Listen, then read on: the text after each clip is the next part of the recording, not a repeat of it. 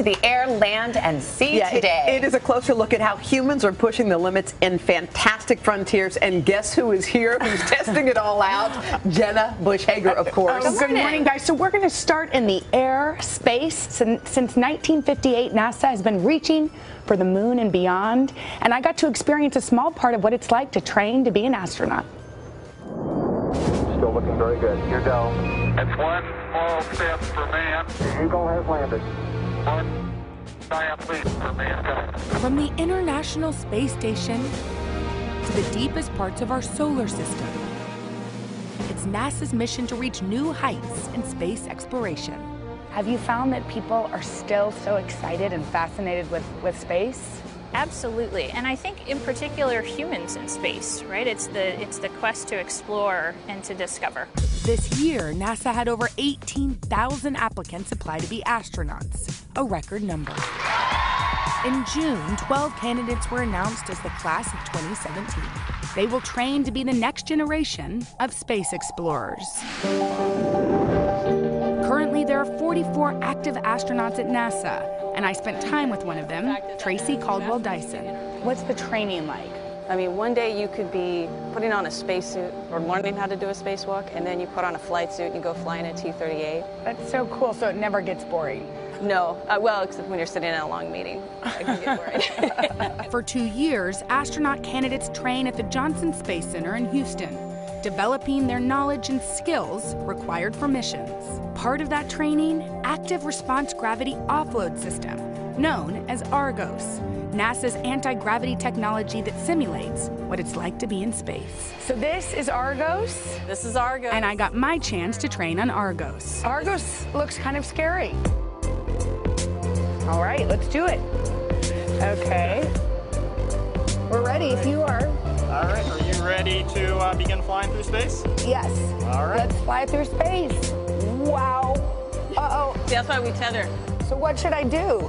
Well, everything that looks like you can grab it except these hoses. You want to make sure that you are holding on to something before you let go of something else. Oh, no. Okay, so I'm going to try to go over here. Try to grab a hold of the handrails.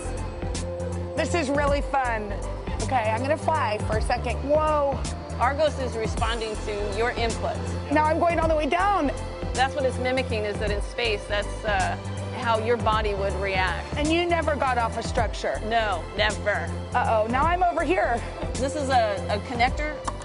Not as easy as it looks. Good pins, no FOD. Good pins, no FOD. Good EMI band. Good EMI band. All right, you've got to go to connect. Okay, go to connect. There you go. Not there. Where do I get that? So fun. Fun. Feels really fun. At least she's tethered. I don't think you can really move. Uh-oh, and then I came down so fast. Well. So did I pass training? She's doing really good. Make me a little nervous with all the flying and coming off structure, but we can train that right out of her, so. We're a go for launch. Oh, so fun. Next up, the mock-up space station. This is the real equipment. This is the real equipment, and it takes help to get it on your head. Okay, should I try this on? All right, let's see if we can do this. Okay. Who knows? Oh my gosh. How's that feel? Kind of cool. This is what it feels like to be an astronaut. It is. Sounds good. Now I'm ready to go. Is there anything surprising that people wouldn't know about the life of an astronaut? Well, we don't all look like Sandra Bullock coming out of a spacesuit at all. And the best part of the job, the view from space. I was crying. I just was so in awe of looking at our beautiful planet and the stars and seeing that. And I remember thinking, nobody told me I'd see this. The next giant leap for NASA, to send astronauts deeper into the solar system.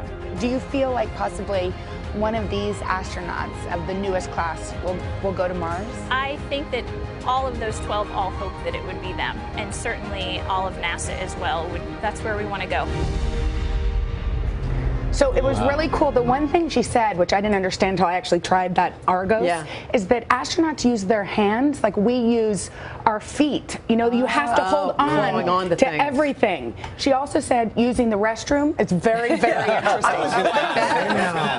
They didn't practice that with me. So you got to hold on because George Clooney's not going to chase after you in real life. Exactly. But they're all so fascinating, and the current class is super diverse.